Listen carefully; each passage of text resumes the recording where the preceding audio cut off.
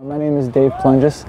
I'm the defensive coordinator and linebackers coach. I'm originally from Cleveland and coming from Albany this past year. So I graduated in 2013, and right away I got into coaching. I got RPI, Rensselaer Polytechnic Institute, Division III school in upstate New York, and I coached there for about 2.5 years.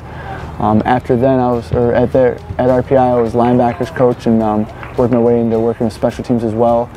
And then from there, I got back at Albany in 2015, where I was at Albany for the 2015, 16, and 17 seasons working with linebackers and D-line. I knew I wanted to coach from a very young age. I could probably state it in junior year of high school is where I kind of fell in love with the schemes and the coaching aspect of it. And it was something I was always interested in. And quite frankly, I didn't want to leave college when I was done, so I got to stay in it and coach college football.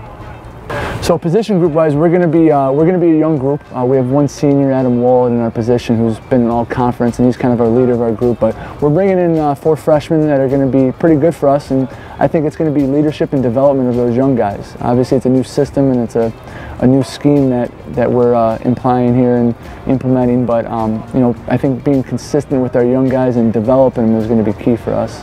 First, obviously, we want to win. You know, we came here and we want to set the good culture and develop our program. And not only to one good season, but to multiple good seasons.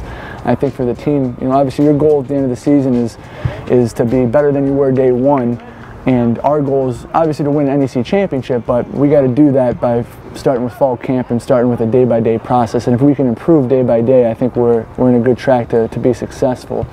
And within the position group with the linebackers, I think, again, it goes back to just developing our young core talent and developing our guys to fit what we're doing defensively. You know, it's a different scheme than we've done here in the past, and it's you know, it's high tempo, it's fast football, and we're going to create a lot of chaos. But I think developing us into the scheme and developing our young guys is going to be key for us in our position group.